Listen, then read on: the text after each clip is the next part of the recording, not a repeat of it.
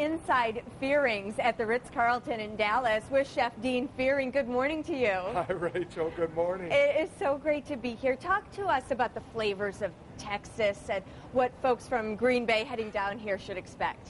Well, bold flavors. At Fearing's, when I opened the restaurant, I wanted bold flavors with no borders. That means that we can do almost anything. But the flavors that I have in the restaurant are flavors indigenous to Texas. I mean, Texas is a melting pot. We have Mexico below us. We have Southern food above us. We have Cajun food on the right of us.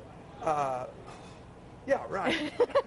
I believe you. I'm with you. And New Mexico on the other side. We'll put up a map for everybody later.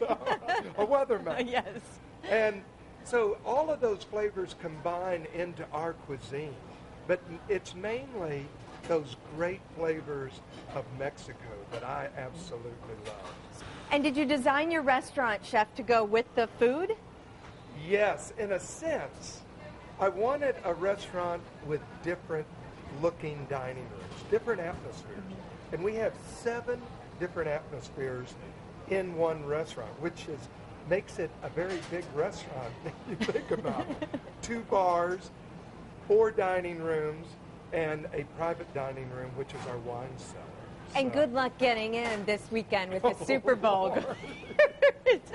I'm pretty sure the reservations are full, but there's a couple bars you could stop by. And you know what? You can eat at the bar. I have no rules here. Okay, I love it. Whatever you want to do, you do here at Fearing's. They actually have 2 special cocktails that they're whipping up for Super Bowl fans. We're going to show you those coming up later on the show. And then Chef is going to show us one of his special tacos.